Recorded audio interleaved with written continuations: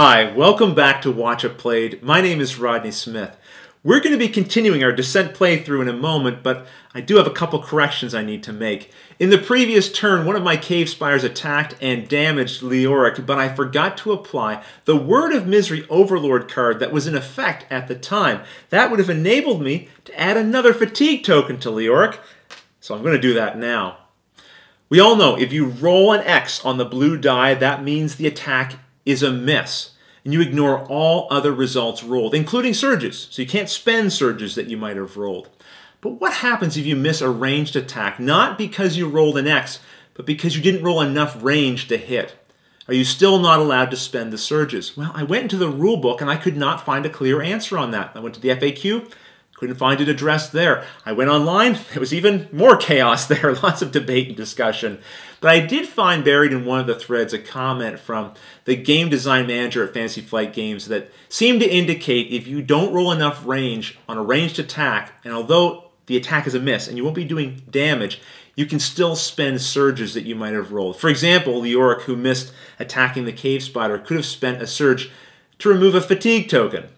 So that one I just added, I'm going to be removing. The other thing we know is that when you do a move action, that's the only action that can be interrupted with another action and then resumed.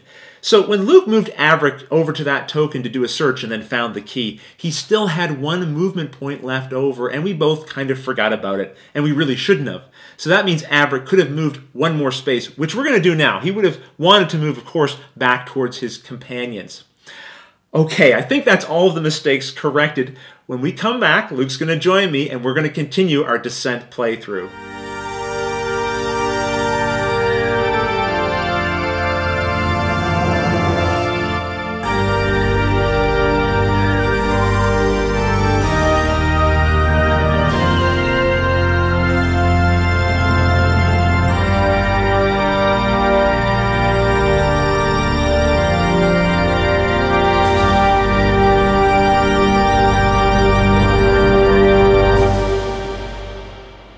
Okay, we're back, and we've been joined by Luke Smith. Now, Luke, what did you think of the player suggestions this time around? Good strategies. Yes, we did get a great suggestion from Android Fugitoid, Something like that. Fugitoid? Yeah, something like that.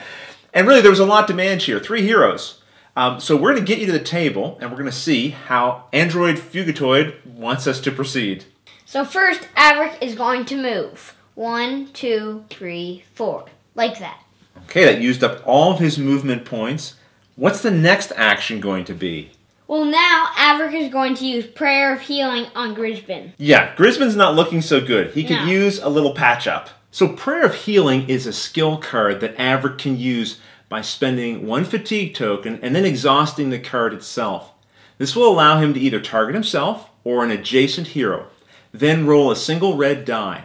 And for every heart rolled, remove that number of wounds from the targeted hero.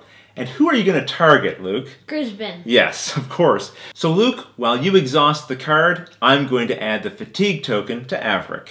I want to see a bunch of hearts. Okay, that's not quite a bunch, but that will allow 1 damage to be removed from Grisban. Well, Grisban is up next, Luke. What's he going to do? Attack the Etten. Not surprised at all, but this is where I realized what a mistake I made last turn. I should have moved the Etten back at least 1 space. That way, Luke would have had to spend his first action moving. Now, he's going to be able to spend both of his actions attacking. And you're attacking with the chipped great axe, which is going to give you which dice? Red and a blue. Go ahead and roll them up. Oh, pretty good, too. We've got 3 hits on that die and a 4th hit there, plus 1 surge, which you'll be able to spend after I roll my defense dice. Thankfully, I get 2 gray dice. Wow, I rolled awesome there. 4 shields. Now, how would you like to spend that surge? I'm going to use the surge on the great axe. All right, well, that's going to give you +1 to your damage, and that means I am going to have to add 1 more damage to the Etten. He now has 2 hits left on him before he is taken off the map. So I'm guessing you're going to want to attack again. Yep. All right, well, you go ahead and roll that red and blue die again. Let's see what you get this time. Oh, no way, Luke! That's a total miss. A total miss. So my Etten is spared. I thought for sure he was going to be gone this round. I've got one hero left, Leoric. Yes, it's going to come down to Leoric for you this turn. Unfortunately, he's... poisoned. That's right. And the condition card tells us that at the beginning of Leoric's turn, he's going to have to do a strength attribute test.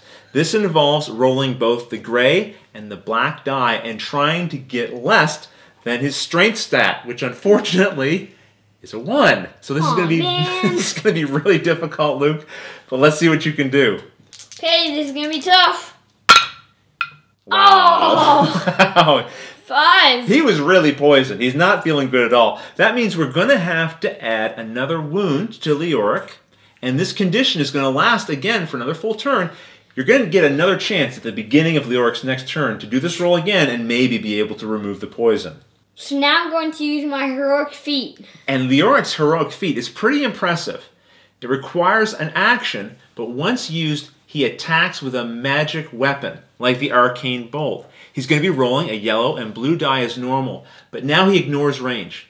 And he's going to be targeting every adjacent enemy to him. And that one attack roll is going to have to be defended separately for each enemy. So as you can see, Leoric is currently adjacent to all 3 of these spiders. So go ahead and roll that attack. I would love to see a miss right now. No such luck. Instead, what we have here is 3 potential hits. Now I'm going to roll defense for the first spider. Alright, I blocked 1 point of damage, so that means 2 got through. The regular spiders can take up to 3 points of damage. Now I'll roll for the next minion cave spider. Another 1, so I'm going to take another 2 points of damage. Thankfully though, the spider is not defeated yet. Finally, I'm going to be rolling for the master version of the cave spider. This also gets 1 die, but it can take a total of 5 hits. Alright, I'm very consistent here. I'm going to be taking another 2 points of damage and placing that on the master cave spider. I'm not going to use my second action. I'm going to use fatigue to move here. Now the master version of the cave spider has the web ability, and what that means is a hero leaving a space adjacent to this monster has to spend a single fatigue. So Luke actually spent 2 there, 1 to leave the webbing and another 1 to do the movement. So we're going to add these 2 fatigue, and Leoric now has 1 fatigue left, which I'm going to use to move here. Alright, now you used up all of your fatigue, but you still have a second action left. And this is sort of like Android's plan B, because now you're going to use that second action to attack the Etten. Exactly. No question about line of sight here, drawing from this corner to this corner. Nothing interrupts the line. My Etten is once again in danger. There you go, look at that. So we've got a total of 3 possible hits here. The range of 3 means it's going to be a hit. Let's see if I can roll enough defense to render this attack useless. Come on, Etten. Oh, there it is. Oh, no, wait. No, it isn't. Because I'm spending a surge. That's right. To do what? Pierce 2. Pierce 2 means 2 of these armor rolls get ignored, which means I only blocked 1 hit. 2 hits get through. That's a total of 8 damage that's on my Etten currently, which removes him from the dungeon. Woo! My poor Etten. A moment of silence. My big beast. It took you a little longer, I think, than you thought. Yeah. To beat him. I thought he was maybe going to get defeated by Grisban. But no, it took all the heroes working together to do that. Now, at the beginning of the Overlord turn is when I get my reinforcement step. And this is when I could bring out 1 monster from my open group. But none of the monsters in my open group died. So I can't add any more. And they're all kind of hurting right now. But I do get to draw an Overlord card. Not bad. And now I get to take my turn, so let's get you guys back to the table and figure out what I'm going to do with my remaining cave spiders. As the Overlord, I know I'm in a lot of trouble right now. Not only does Grisban have a clear path right to the objective, and he's holding 2 sets of keys, the ones the hero found and the ones they got when they killed the Etten, but also Android effectively set up this barrier here of heroes. There's no space for me to move around them so I can go after Grisban. Instead, I'm going to have to work on softening up this wall. So I'm going to have my Master Spider do a move action, moving 2 points. He has 2 points of movement left over, but I'm going to interrupt that movement and do an attack. Now, keep in mind, Leoric has that hero ability so that all monsters within 3 spaces doing an attack do 1 less point of damage. Still, I get to roll a blue and a yellow die. Let's see what I get. That's not too bad. Ooh. 4 points of damage plus a surge. But I get to roll my defense. You sure do. Go ahead, roll it up. Alright, he blocked 1 point of damage with the die, another with his hero ability. I also have the surge to spend, which I'm going to activate right now to give the spider 2 additional points of damage for a grand total of 4 getting through. Which means Leoric only has 2 points of damage left. So now I'm going to continue that movement and move 2 spaces in this direction here. Alright, I think that spider did pretty good.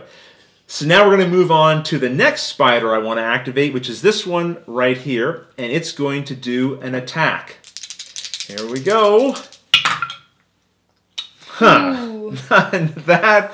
That wasn't so great. So actually what I'm going to do is use my Dark Fortune Overlord card. And this says that I can play it after rolling dice to re-roll one of the dice. So I'm going to keep the blue die because at least it has a surge. And I'm going to re-roll that yellow die.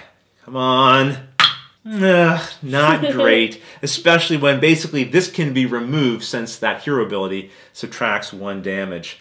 Luke, you get to roll your defense. All you need to do is just roll 1 shield. Done. And there it is. Mind you, I do have a surge that I can spend, and I will spend it. That will give another +1 to the damage. So 1 point gets through. Leoric is not feeling well. 1 more point of damage, and he is defeated. But I still have another action. I'm going to move this spider 2 spaces, like so. I'm going to have to put this damage token here, these 2 damage tokens beside him. Alright, now I'm going to activate this spider here. I'm going to move it for its first action. I'm trying to create a wall of my own. And then I'm going to do another attack. And hopefully this will be the one to deal the killing blow to Leoric. Oh, that was really good. 4 possible damage and a surge. Luke, you get to roll that defense. Only 1 damage is blocked. We have to take another damage away for the heroic ability. So 2 hits get through. If I wanted to, I could really do overkill, spend a surge to add another damage, and hey, why not? But it doesn't really matter. Leoric has been defeated. So this means we're going to remove the model from the map and replace it with this token here. This actually gives me a point of entry now to chase down Grisban because this token does not block line of sight or movement or anything like that. Seriously? Yes, Luke. Some revenge for my defeated Etten. Now you know how it feels. Well, when a hero is defeated, they take the maximum in damage that they can take and no more. They also take the maximum in fatigue. Mind you, Leoric was already at the maximum for fatigue. What happens next? Now we remove all conditions. That's right. So that poison condition is gone, which is good because that was going to be hard to remove. That's the one good thing about being defeated. Now Leoric, when it comes to Leoric's turn again, only has 1 action available, and that's to stand up, unless another hero revives him before that. Now another perk to defeating a hero is I get to draw a new Overlord card. One of my Overlord cards face up over here. Very interesting indeed. But I'm not done yet. I still have another spider to activate, the one carrying the idol. So let's go back to the table and see what I do there. Now, before I activate this monster, I'm going to play an Overlord card. Not again. Yes, again. This one is called Dash. Now, remember, normally, the rules of this idol mean that the spider can only move once during its activation. But Dash allows it to have another movement action. So this allows me to break the restriction that I have on this monster right now. So I'm going to go 1, 2, 3, 4 for my regular movement. Then using Dash, go 1, 2, 3, 4. And ever closer to my objective. Well, that's going to end activating all of my monsters and my Overlord turn. Alright, it's the start of the 4th turn. The heroes get to go first. Which hero would you like to activate? Grisban. And what's he going to do first? Move. Let's see it. 1, 2, 3. And then what about a second action? Move. I'm not surprised. 1, 2, 3. And now you're getting ever closer to the objective. Sure am. Well, a giant fallen. A mage lying in a crumple of robes and his spellbook torn. Spiders eagerly scurrying towards their objective, while a lone, fat dwarf makes his way to a locked door. What's going to happen next? You're going to help us decide. And you only have to focus on Avric and Leoric this time around because Luke's already activated Grisban. Let us know what you want to do in the comments below. If you like what someone says, give them a thumbs up. If you don't like it, propose your own suggestion, and maybe someone will vote for yours. Whatever gets the most votes, that's what we'll come back and do. But what I'm most curious about is whether or not we got through this episode mistake-free. What do you think? Mistake-free. We did work pretty hard, didn't we? Yeah. We tried to be very careful. I hope we are. Until the next episode, thanks for watching.